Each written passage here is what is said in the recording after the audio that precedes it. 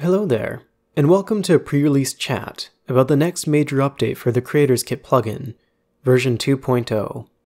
To those unfamiliar with Creators Kit, it's a plugin that lets you spawn, animate, and program fake objects in RuneScape, which is especially useful for content creation.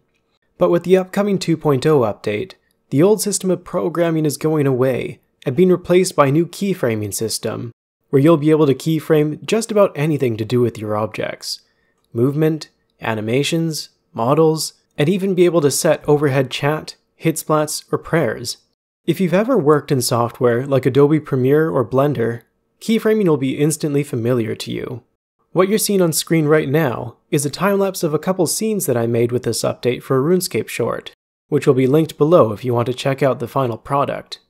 Of course, I'll have a tutorial for everything to help you do all this fancy stuff, and I'll be around to offer support.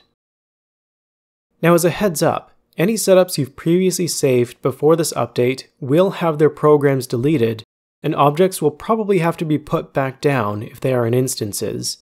Fortunately, the objects and all their settings are still preserved.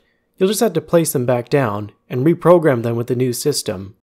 So I do suggest you start wrapping up any big projects you're recording in the meantime.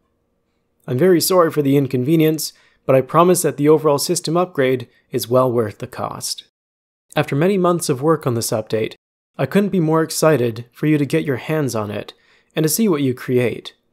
While there's no definitive release date, I can pretty confidently say it'll be out there within the next 1 to 2 months, and more updates like quality of life and other new features will surely follow. Until then, please reach out if you have any questions or concerns. Bye for now.